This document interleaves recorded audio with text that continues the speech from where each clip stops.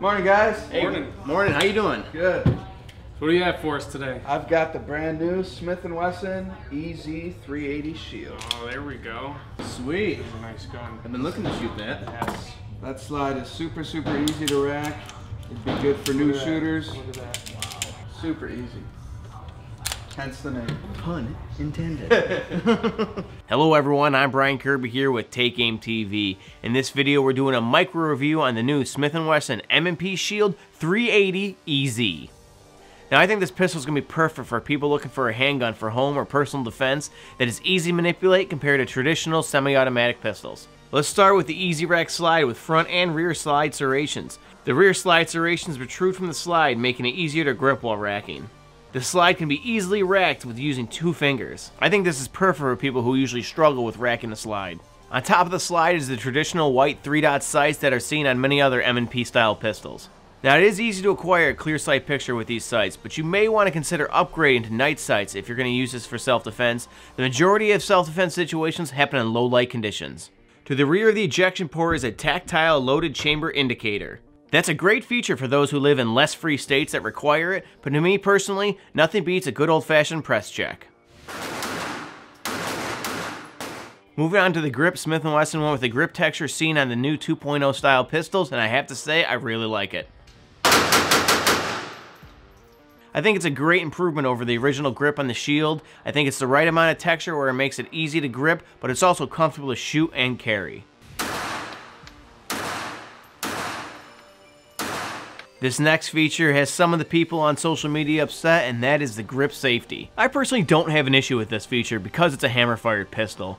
Also, the big target audience for this gun is women, and a lot of them will be carrying it off-body in a purse, for example, and whatever safety measures we need to have to make them feel more comfortable, I'm for. The model we shot featured a manual ambidextrous thumb safety. I personally like it because my daily carry features a thumb safety and I'm used to it. Now, I did read some reports of people accidentally engaging the safety while shooting.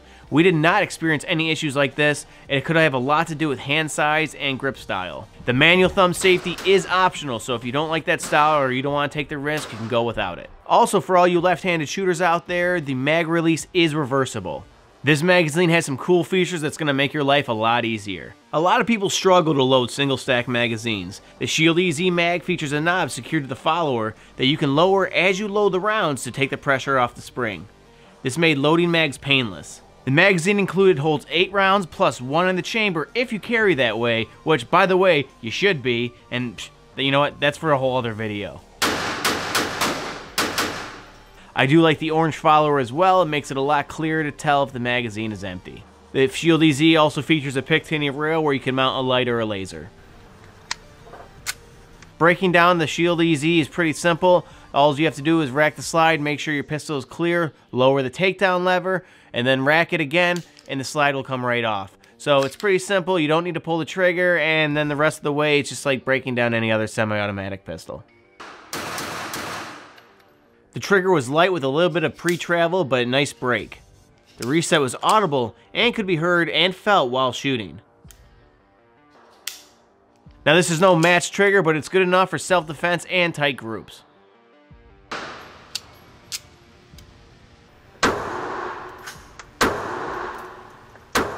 Now we did have one malfunction off camera while shooting. A casing failed to eject, and after inspecting the casing we found that it was an ammo issue, not a pistol issue, but we just wanted to be full disclosure, we did have one malfunction, but like I said, I don't think it was an issue with the gun.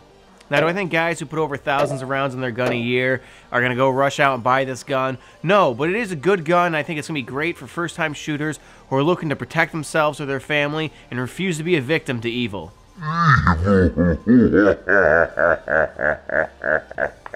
Now, I think 380 Auto is more than adequate enough for self-defense with modern defense rounds to stop a threat. If you disagree with that, then most likely this is not the gun for you.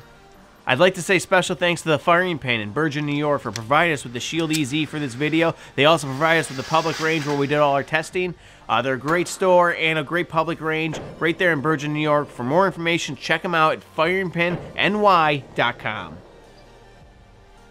Hey, thank you so much for watching Take Aim TV. I can't thank you all enough for watching. Please subscribe to our YouTube channel, like us on Facebook, follow us on Carbon TV and Instagram.